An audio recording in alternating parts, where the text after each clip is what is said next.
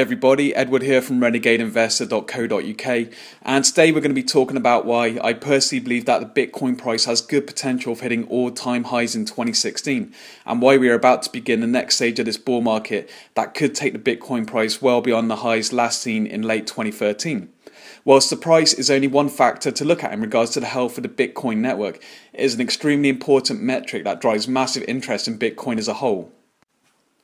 Without a doubt, the last 2 years have been very challenging for investors in the alternate investment space. Not only have we seen a prolonged consolidation in the precious metal space, with gold hovering between $1,000 to $1,300 range after pulling back from its $1,900 high, and silver hovering in the mid-teens after a run up to $50 in 2011, but we have also seen a prolonged bear market and consolidation in the Bitcoin price over the last 2 years, following the parabolic run-up in the Bitcoin price to a high of $1,242 in late 2013. Although this dramatic drop-off in price had a very negative effect on sentiment in the Bitcoin space, especially with people that don't understand the long-term fundamentals that are driving Bitcoin adoption, I personally believe that just like gold and silver, Bitcoin is in a much larger secular bull market trend that could last multiple decades, and that the recent bear market in Bitcoin is just a natural consolidation in the price before the main bull market trend resumes. In order to create the kind of powerful bull market we saw with Bitcoin in 2013, the market needs three different attributes to align simultaneously. So the first is fundamentals, the main reason that justify and drive the intrinsic value of the underlying asset. The second is technicals, a way of evaluating an investment based off of previous price volume and market statistics to predict future price direction. The third is market tone, which is the overall attitude of investors towards a particular asset or market. And so today, we're going to look at all three of these points individually to see why all of these may be about to align to create the next stage of the bull market in Bitcoin, and why this could bring an all-time high in the price of Bitcoin in 2016.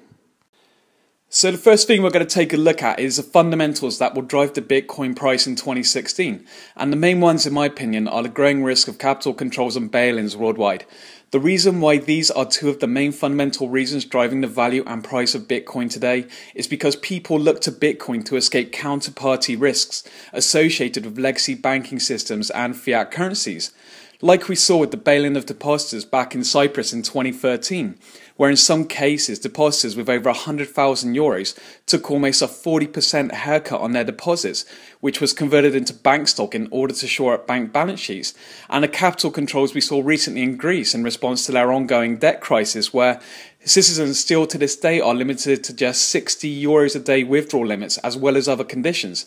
History has shown that these events can have a huge effect on the Bitcoin price, and they look set to worsen and spread to much bigger economies in 2016. One of the main reasons why I believe this is going to happen is because on the 16th of November 2014, the G20 agreed to implement similar policies like those used in Cyprus to classify deposits as part of a commercial bank's capital structure, essentially eliminating private ownership of money held in banks.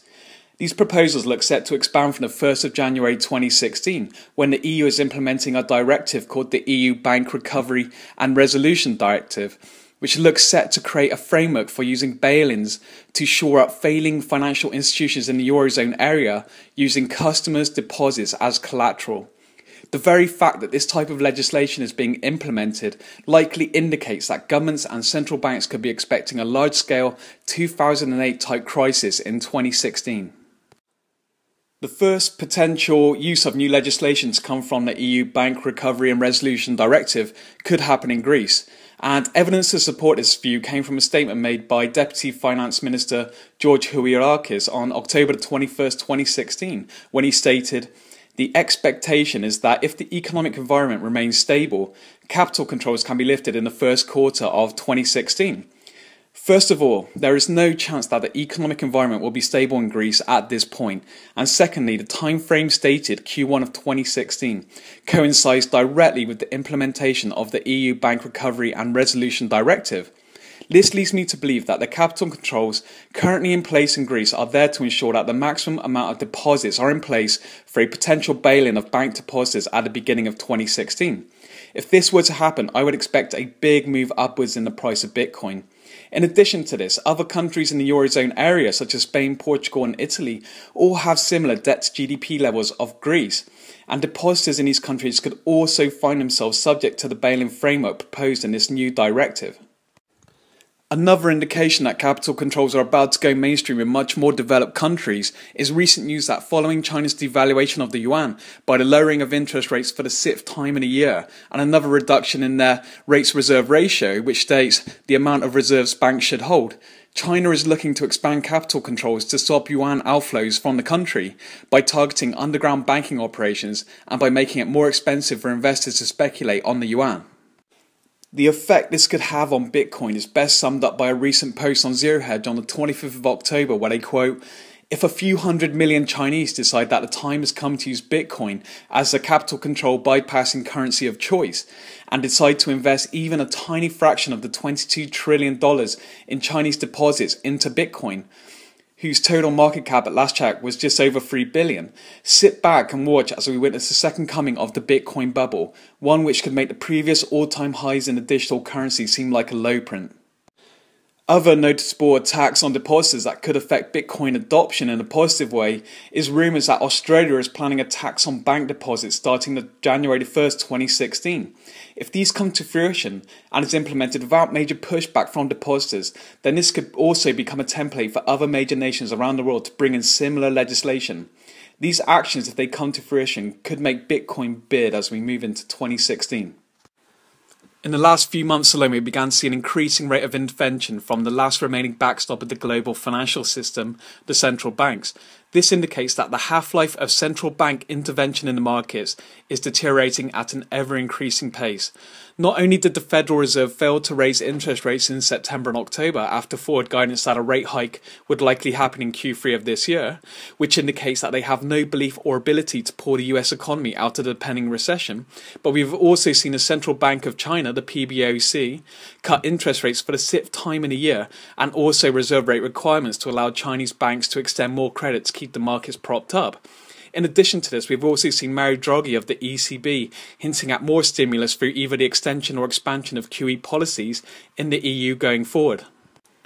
One indicator that backs up this theory that investors are losing confidence in the central banks is the CBOE skew index, which measures the risk of sharp downside movements and potential black swan events in the S&P 500 index. Throughout September and October, we have seen a big rise in the index, which indicates that traders see an increased chance of more downside risk in this market.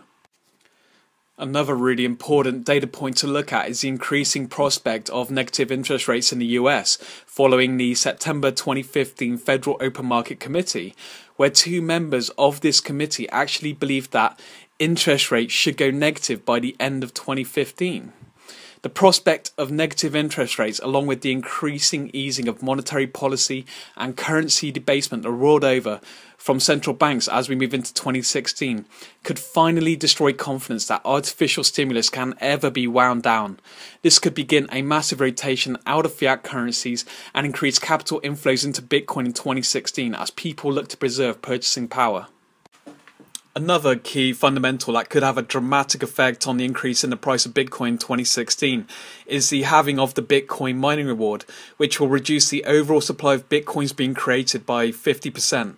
This happens every 4 years, and the next occurrence is due to happen around July of 2016, and will drop the Bitcoin mining reward from 25 Bitcoins every 10 minutes to 12.5 Bitcoins every 10 minutes. A good place to track this countdown is on the bitcoinclock.com website shown here. By the economic laws of supply and demand, if the supply halves and demand continues to increase due to other reasons discussed in this video, then we can expect a big increase in the price of Bitcoin to compensate for the drop in supply. One thing to note is that the Bitcoin market will likely begin to price in the halving event before the actual event occurs. I believe this will happen in late Q1 into Q2 of next year. So the last fundamental we're going to take a look at that could help support an all-time high in the Bitcoin price in 2016 is the large amount of venture capital that is going into Bitcoin companies, which in turn are creating the infrastructure and services that support investment into Bitcoin. Back in 2013, the Bitcoin infrastructure was still in its infancy, with only a couple of main exchanges where you could purchase Bitcoin. This severely hindered capital flowing into Bitcoin and led to a large degree of concentrated risk. However, as we head into 2016, the amount of venture capital that has been invested into Bitcoin companies has just topped over $1 billion, and all aspects of the Bitcoin infrastructure, from exchanges to wallets, payment processing, financial services and mining, is becoming more and more diverse. The fact that so much money is moving into the development of services for the Bitcoin network, and the fact that it is getting easier and easier to move money into Bitcoin, is an important fundamental that will potentially help facilitate an all-time high Bitcoin price in 2016. So the next thing we're going to take a look at is the technicals, which are an important contributing attribute to any bull market run like we saw in 2013. And at the moment they are indicating potentially much higher prices in the short and medium term. Whilst there are a million different ways you can carry out technical analysis on a chart, the main technical indicator I am currently looking at that could be indicating that we have finished this long bear market consolidation in the price is the fact that we have just broken out the top of this 2-year-long downtrend channel marked by the red and blue lines on the chart, and it was broken on heavy buying volume highlighted by the yellow circle on the right. The breaking of this downtrend channel is very significant, as it provides investors and traders with confidence that the likelihood of the price increasing at this point far outweighs potential downside risk, and this could ignite not just new investment into Bitcoin from people who have been sitting on the sidelines waiting for a bottom in the price before investing, but it could also flip the trade direction of the momentum traders who simply trade the dominant direction of the market. Another noteworthy technical indicator that occurred on the Bitfinex exchange shown on the chart was the formation of something called a double bottom, where price capitulated and hit around the $160 to $170 mark on 2 separate occasions before strongly rebounding. Not only do these capitulation lows remove the weak hands from the market, it also sends a signal to investors in Bitcoin that there is a lot of buying pressure at these price levels, and indicates a much better risk-reward perspective for going long on the market. If this breakout from the downtrend sustains itself for the rest of 2015, we could see a technical picture that will help support the outlook for much higher Bitcoin prices as we head into 2016. The last attribute we're going to look at, which could help push Bitcoin to all-time highs in 2016, is market tone, the overall attitude of investors towards the market. And this attribute is really important because when market tone becomes positive due to strengthening of both the technical and fundamentals of the market, it often brings a new wave of liquidity into the market from new investors, which is what causes these parabolic spikes in the Bitcoin price.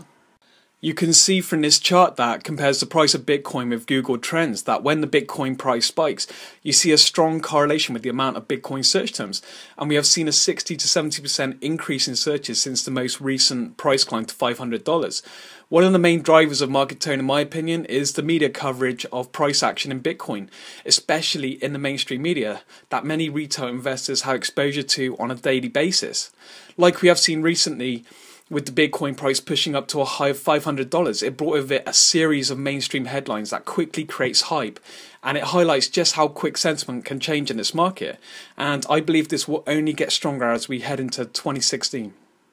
So that completes the list of the main reasons why I personally believe we will see an all-time high Bitcoin price in 2016. The only caveat I'm going to put on this video is the uncertainty of how governments will react to increasing capital outflows into Bitcoin that could quickly escalate if the market was to gain strong momentum. The response from regulatory bodies is extremely hard to predict, especially in China, which is home to the highest volume Bitcoin exchanges, and it's not possible to predict the exact extent to which this may take form, but it could have the effect of slowing adoption depending on what form it takes. However, if we continue to see a strengthening in both the fundamentals and technicals, market tone will naturally follow, and that will complete the alignment of all 3 of these attributes needed to create the next stage of the bull market, and one which could have huge momentum behind it. Thanks for watching the video today. If you thought it was enjoyable and informative, don't forget to like and subscribe for more content from renegadeinvestor.co.uk. Thank you.